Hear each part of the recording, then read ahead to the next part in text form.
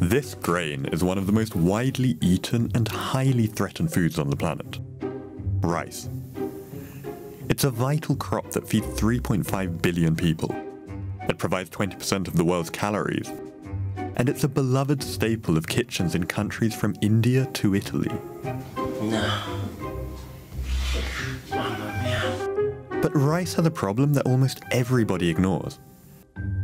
Climate change is bad for rice.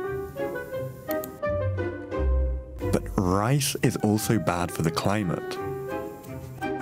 So do we have to kiss sushi, stir-fries and curries goodbye, or can we grow rice better?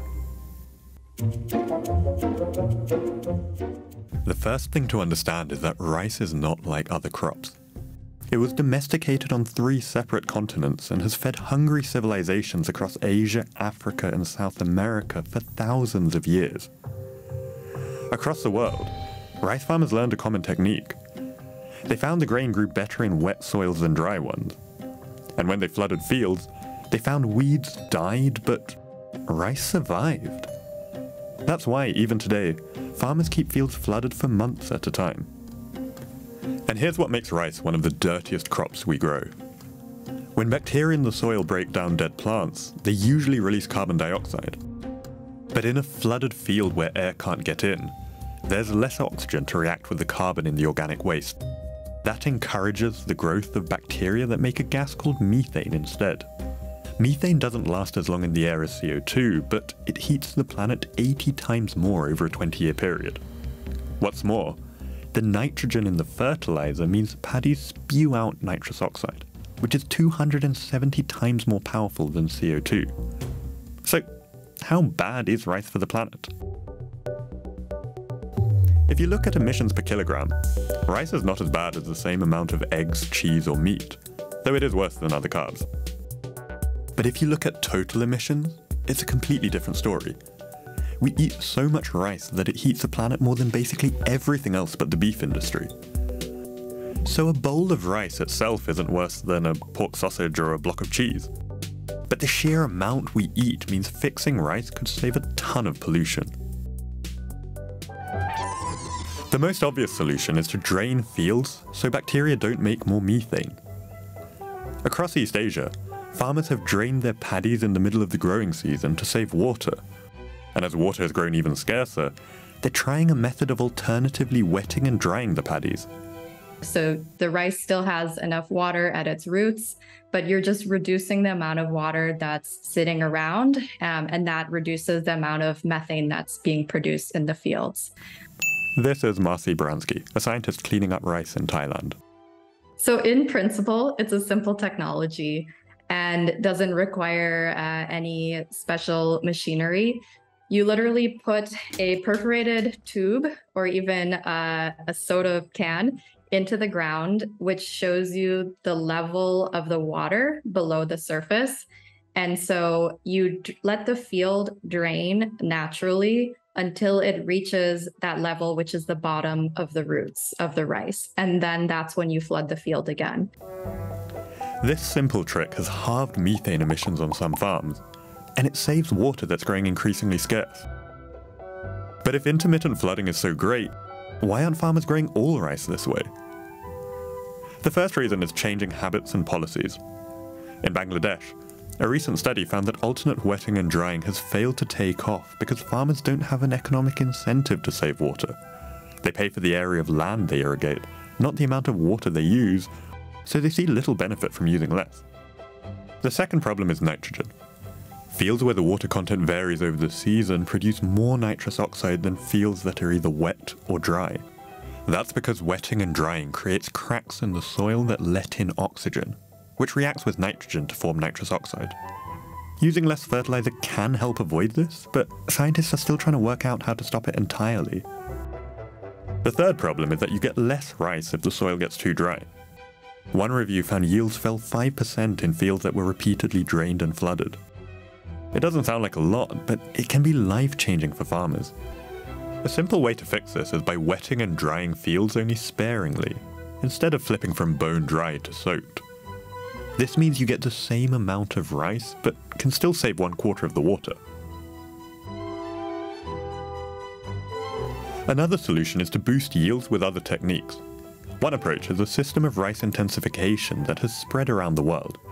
It creates a better environment for growing rice by doing 4 things. Farmers take only the healthiest seedlings to plant in the paddies. They space them further apart so they don't fight over nutrients. They wet and dry fields. And they churn soil to kill weeds. Smallholder farmers have started using the technique, which has gained support from governments in countries from India to Indonesia. The extra yield from healthier plants more than compensates for the losses from drainage. But it takes time and money to teach farmers. It also can't just be parachuted in. Farmers need to adapt the practice so it works on their farm. But growing rice cleanly is just one piece of the puzzle. The hundreds of millions of tons of farm waste is another. And the way farmers usually deal with it is toxic for both people and the planet. There are only a couple of useful things you can do with rice straw, like turning it into animal feed or using it in packaging. But these are very small-scale applications for rice straw.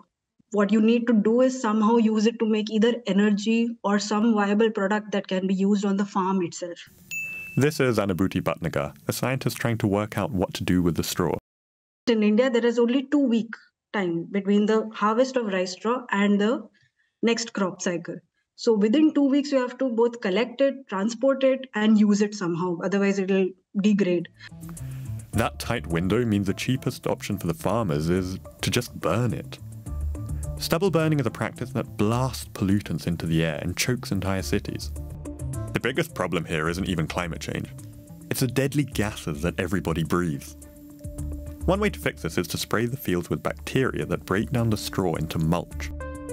Farmers can mix this into the fields to improve the fertility of the soil, which is great for crops. But breaking down the straw takes 3 full weeks.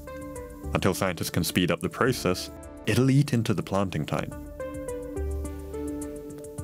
Another option is to take the straw out of the field and heat it at high temperatures to turn it into a dry mass called biochar.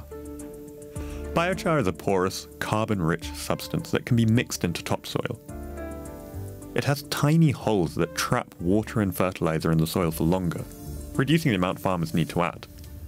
And it can even be chucked into power plants to replace dirtier fuels like coal. It's a promising idea.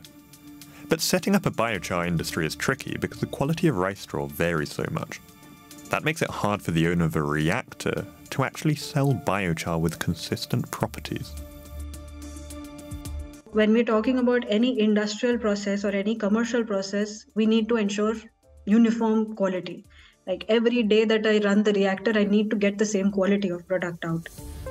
But if researchers iron out those technical kinks, they could create a powerful alternative to burning rice straw. For now, though, breaking it down on the farm may be the more promising solution. The final piece of the puzzle is, well, to just grow less rice. And the most powerful solution we're not using is dirt cheap, reducing the amount of rice we waste. Only 76% of the emissions from food come from food that's actually eaten. 15% is from what's lost on the way to our tables, and 9% is the waste from restaurants and kitchens. It's not even limited to rich countries either. In Indonesia and Vietnam, for instance, about 10% of rice grown is lost or wasted after the harvest. So as well as tightening up supply chains, the UN wants to halve the amount of food people in restaurants dump by the end of the decade. But changing people's behavior is tough, and few governments even seem to be trying. A more radical idea to grow less rice is to swap it for cleaner and sturdier crops, like potatoes. Now, this might sound absurd. The richest countries, who did the most to heat the planet, telling poorer ones to ditch a staple crop at the heart of their culture while they dine on steaks and cheeseburgers. But there are other reasons governments in Asia might want to encourage other crops. Rice, wheat, and corn, staple foods for Chinese people for thousands of years, but now a new entrant, the humble potato. In 2015, China launched a national strategy to make potato a staple crop, in a bid to improve the country's food security. Potatoes are more resistant than rice to floods and droughts. Eating lots more of them could cut greenhouse gas emissions from China's staple crops by 1/4. But so far it hasn't really worked. Potato yields are only up a little and diets haven't shifted. Subsidies might help, but they do more for the planet if they were pumped into less radical changes, like meat alternatives. Fixing rice is a no-brainer.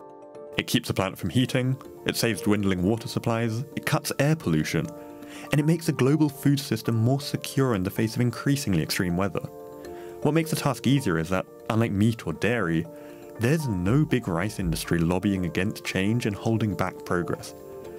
The challenge instead is to change the habits and traditions of farmers around the world, who can afford neither lower yields nor more extreme weather. Climate change affects everything, including the food we eat. So if you liked what you saw and want more videos evaluating solutions to get us out of this mess, then click subscribe. We've got new videos coming out every Friday for you.